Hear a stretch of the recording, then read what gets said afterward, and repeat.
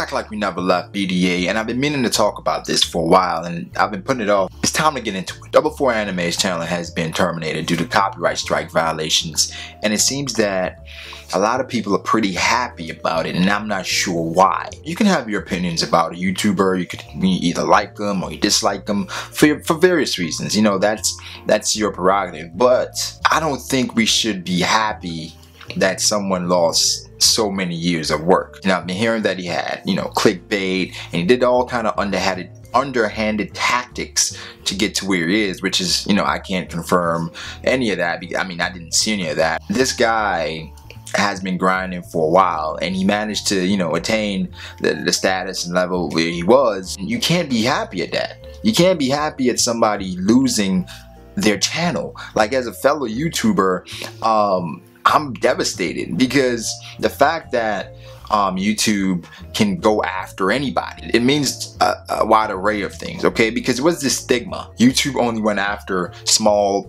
channels, not the major big guys, because those guys were untouchable.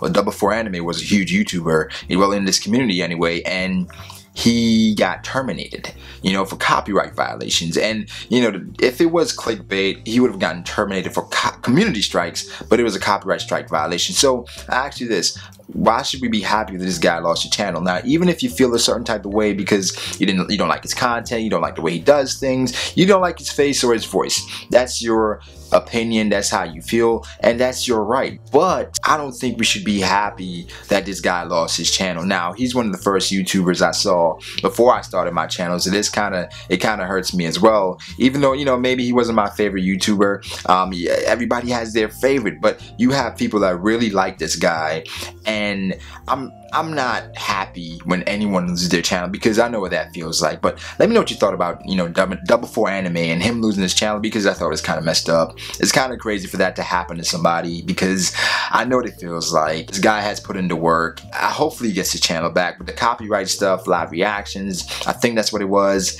It's no defending that. It's really hard to defend that, because we know what it is at this point. The live reactions, they're not what it is. They're not what's up.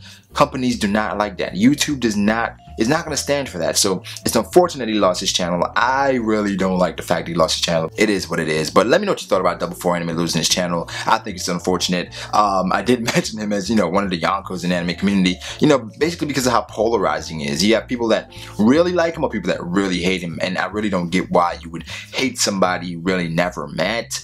Is this someone you see on YouTube or see on, a computer or whatever? It's like, why would you hate this person? I don't think that's the reason to hate somebody. Like, hate is a strong word, and maybe dislike, not my favorite, whatever, but that's all your opinion, and you have the right to feel how you feel. But let me know what you thought. I hate to see people lose their channels for stuff like that. I mean, the live reaction thing is like, I guess you can say you had it coming, but it's still unfortunate.